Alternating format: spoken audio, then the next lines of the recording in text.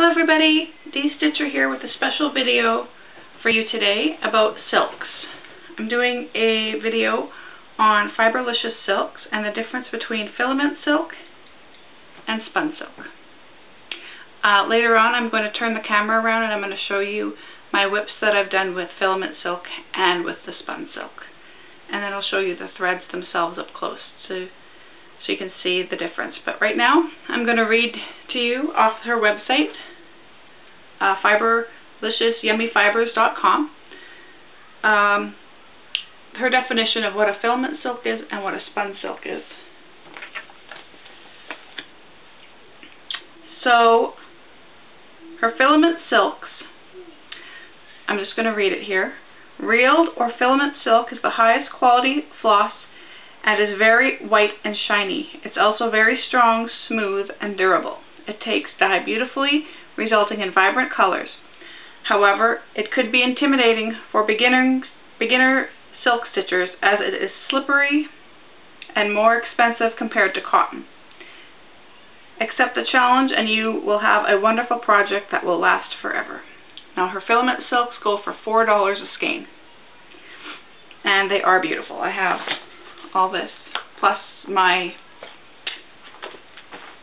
the silk for my learning sampler. So since she's been back from her break, from her holiday, she has been dyeing spun silk. Now spun silk is the weak filament of the transparent silken envelope that remains from the reeling process, as well as the damaged, discolored, or imperfectly shaped cocoons. These become the raw material for lustrous, creamy colored spun silk yarn. It is rather a subtle sheen compared to the filament silk with visible fur or slubs and takes dyes less vibrantly. However, it is an ideal thread for beginners silk stitchers, smoother than cotton, fluffier and cheaper than filament silk, and pretty easy to use.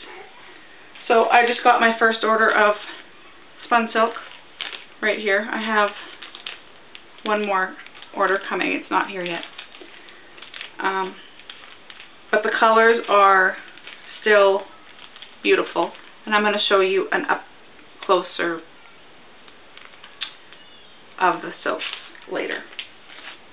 Okay, so that's the difference between spun silk and filament silk. Now when you order, you need to make sure that you're ordering enough for your project, because she dyes to order and you don't want to start a project and then realize, oh, I need another skein, and then order it and it be a different dye lot, because that's what happens. It happens with DMC, it happens with all of the dyers.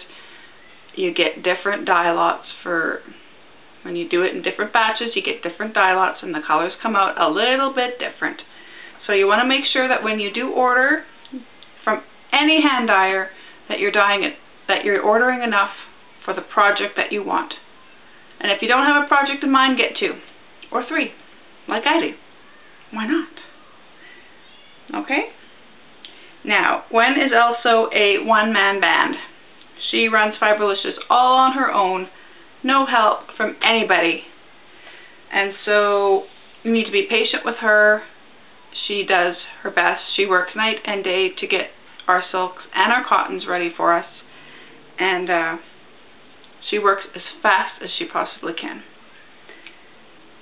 Once she ships her product, then the shipping is pretty much out of her hands. You know, it's in the hands of USPS or Canada Post or Royal Mail or wherever the heck it's going. It's up to them once she sends it off on her way, and she sends it off as soon as she can.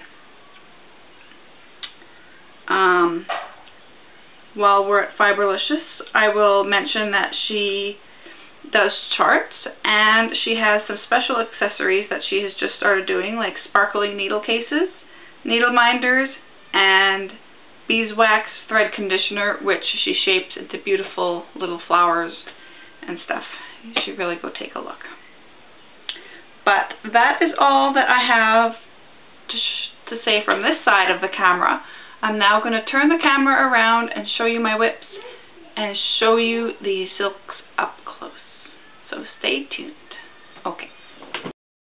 Okay, so here I am on the other side of the camera showing you my Fiberlicious whips. I'll start with the spun silk, because I forgot to mention to you how much her spun silk is compared to her filament silk, which is $4. Her spun silk is $3.10. And this is the only whip that I have with her spun silk. I just finished it last night. The fabric is also dyed by her, although she doesn't sell fabric right now. But she did dye this piece, and I bought it off of her. But this is the spun silk, and I'm going to try and get up close. This is done in My Valentine's. It is a variegated purple.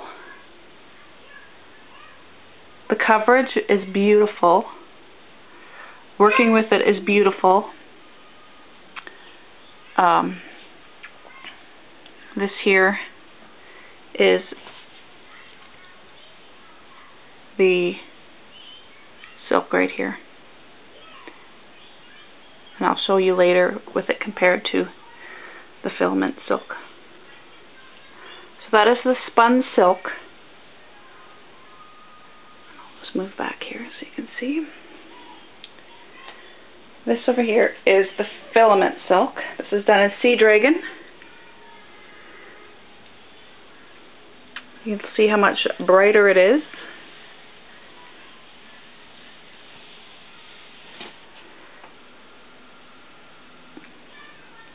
Close up of that. That's done with 2/2.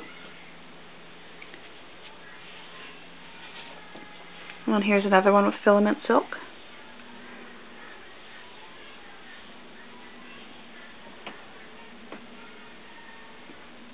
And then of course my learning sampler, which I'm doing specialty stitches and cross stitches with. I'm just working on it right now, so you're going to have to excuse the thread in work right there. So that is it with it in specialty stitches and in cross stitches. Now if you move over here, here is a sample of filament silk, spun silk, and then regular DMC. So let's see if we can do this. So this is the filament silk. It is very slippery. It is thin. It can be, if you're not used to it, if you're just used to doing working with cotton, it can be a little bit different to work with. I enjoy working with it.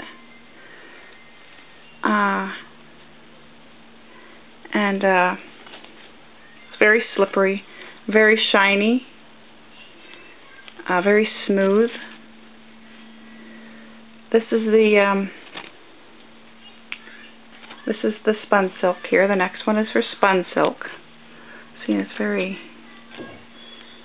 it has a mind of its own, really. I find that when I'm using this, that I need to use a needle. What are those called? A laying tool. To get if you're working with 2/2 or whatever, or 2/1, just so that you get them to lay flat and not jumble up and get all twisted. This, I find, is just like working with DMC. It's a lot thicker. It's thicker than DMC by a little bit. So this is 2 strands of DMC, and this is 2 strands of spun silk. And the spun silk is a little bit thicker, a little bit fluffier, but stronger and smoother and softer.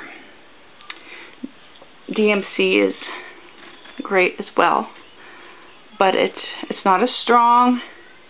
It feels very coarse.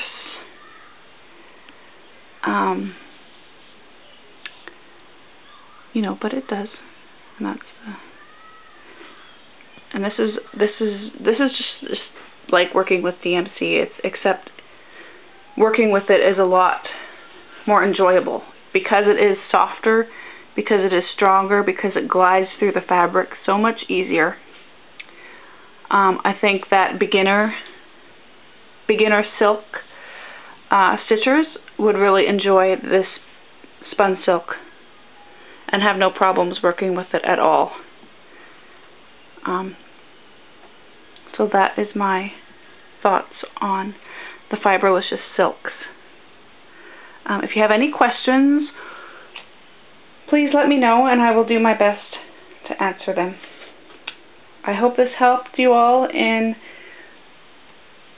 knowing the difference between the silks and seeing a bit of the outcome that you can get with working with these silks. And I hope you all have a great stitchy month, and I will see you at the end of the month with my update. Bye bye, happy stitching everybody.